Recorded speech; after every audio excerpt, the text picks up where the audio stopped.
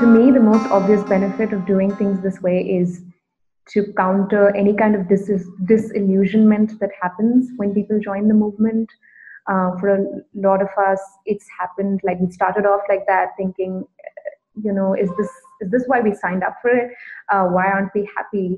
Why are we so overworked? Why are we burned out? Why is there no motivation? And the kind of work we do, the kind of oppressive structures that we fight every single day, it's not a day job to be an activist, right? It happens all the time. It's such a personal battle.